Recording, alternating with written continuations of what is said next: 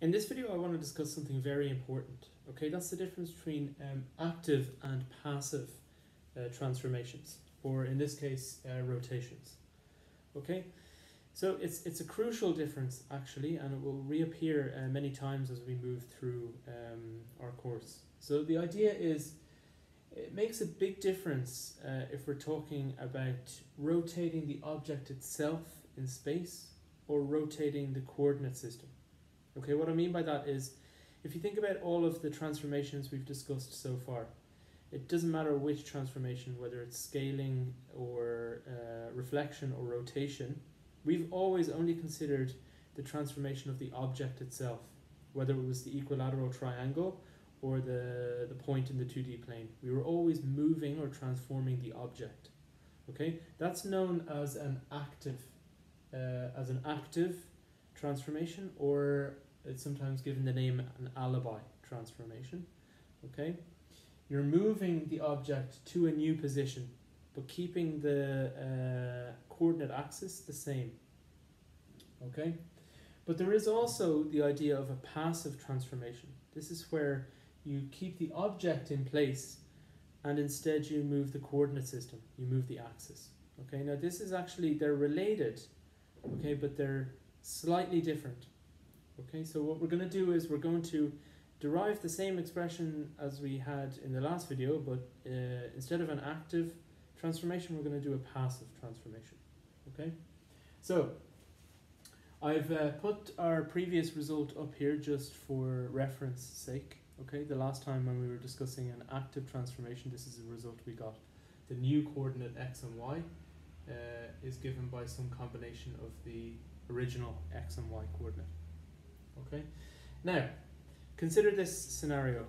Okay, we have a point which is radius r away from the origin, and it's the point P with coordinates x and y. Okay, these coordinates are measured in the xy plane, the normal xy plane, which is in blue. Okay, and this point is an angle phi away from the x-axis. Now imagine we don't move the point P, that stays put, but instead we rotate the coordinate axes. So the x-axis moves up to x dash and the y-axis moves over to y dash. Okay, and we rotate it an angle theta. Okay, that's this angle theta here. The x-axis moves an angle theta upwards like this. Okay, so we've transformed the coordinate system, not the object. Okay, if we do this, you can see that if we consider this point P, if we consider in the original axis, the original coordinate system, I should say, relative to x and y, then we're looking at this triangle here. Okay, and we can derive the same expressions as we got before. So x is cosine, that should say r. Let me fix that. So x is r cosine phi, and y is r sine phi, talking about this triangle here. Okay. Now, when we rotate the reference frame, what happens is we're now trying to find the point P, its coordinates, in the x dash y dash frame. So we have to find the x coordinate by going perpendicularly down to the x dash axis. Okay? So the relevant triangle is now this one. The red radius r, the perpendicular projection here, and the coordinate part here along the x dash axis. Okay, so it's this triangle here that we're now dealing with. Okay, so if we look at this triangle, you'll see that the relevant angle inside here, inside that triangle, the relevant angle is the full angle of the coordinate axis minus this angle theta.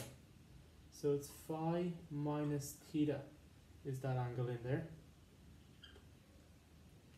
Okay, and then we can derive similar expressions that we got the last time. So we now have x dash is r cosine phi minus theta, and y dash is r sine phi minus theta. So we're dealing with the difference of two angles, not the sum of two angles like we had the last time. And that creates new expressions. Okay, so we follow the same procedure as we did in the previous video. We take this x dash expression here is r cosine phi minus theta, and we use a trigonometric identity that is freely available. The proof is easy, relatively easy. Okay, we're just going to use this identity as is. Okay, so if we multiply it out, we get r cos phi cosine theta plus r sine phi sine theta.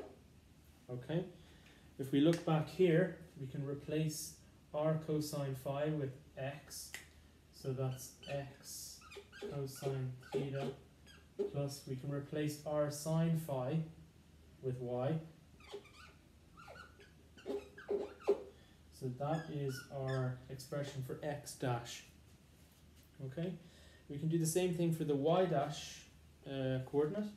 So if we multiply out this bracket, we get r sine phi cosine theta minus r cosine phi sine theta. Okay, and then looking back here, we can replace r cosine phi with x, so that's r cosine phi, r sine phi rather, r sine phi gets replaced with y, so it's y cosine theta minus, this time we can replace r cosine phi with x, so that's x sine theta, and just swapping them, you get minus x sine phi plus y cosine theta, and that's the coordinate y dash. Okay, so these are our new expressions for x dash and y dash under a passive rotation. Okay, so this is the new coordinate of this point inside this reference frame, and this is the y coordinate inside the new reference frame of the same point P. Okay, so if you compare these two, okay, these two equations with these two, you see that they're similar, but they're not quite the same. Okay, here you have a negative y sine beta. Here you have a plus y sine theta. These angles are equivalent. I just chose different names because we were talking about a different scenario. Okay.